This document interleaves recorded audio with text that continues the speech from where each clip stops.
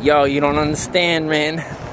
God gives me signs everywhere that they're with me, the gods. Like, I walked up to the star yesterday. First started off the midnight, the first hour of the 40 days, 40 nights. I don't really watch movies, but I ended up somehow, like, on the internet. I was eating, and I'm like, I gotta watch something to distract me while I eat. Can't look at nothingness. And I ended up watching Dante's Inferno, and I learned a lot. You don't understand, man. The start of this 40-day, 40-night Lent period, I'm watching Dante's Inferno. Oh, my beloved Beatrice. Like, you don't understand. I didn't even know anything about Dante's Inferno. That was teaching me so much. And, yo, check out this sign, right? Seltzer. 12-pack, right? Me and my mom always buy this. I couldn't afford it. You know, I walked up to Waldbaum's, and I got my backpack.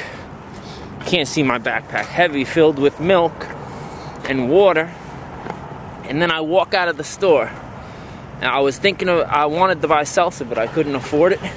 This was sitting there right outside the Waldbaum's door in a shopping cart.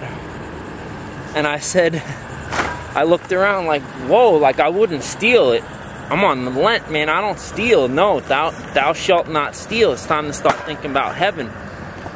But yo, first thing I said when I picked this up, thanks, God. Like, shows me I'm on the right track here with this 40-day, 40-night.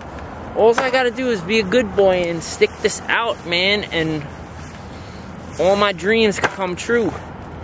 I'm gonna accomplish every single dream and goal I ever had. It's time to start thinking about heaven, though, boy. Alright, yo, a sign, boy. Fucking this in the cart, just sitting there. Me and my mom always buy the 12-pack salsa because my mom needs to drink for her health, but she'll only drink this, and we couldn't afford it, so I'm walking home, baby.